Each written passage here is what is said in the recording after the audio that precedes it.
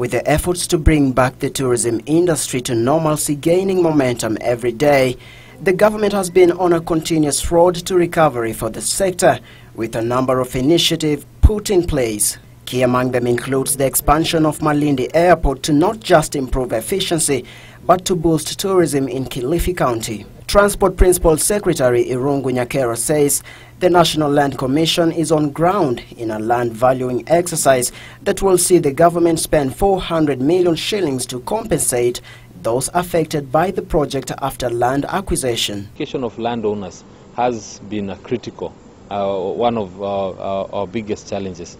But as of now, we already in conversation with the National Land Commission, and we've sent them various correspondences, and we do hope that within the next few weeks, at the most, they should be able to give us a position. Phase 2 of the project, which will cost 2 billion shillings, will involve the expansion of the runway from 1.4 kilometers to 2.5 kilometers. The refurbished runway is expected to accommodate bigger aircraft as well as facilitate direct international flights.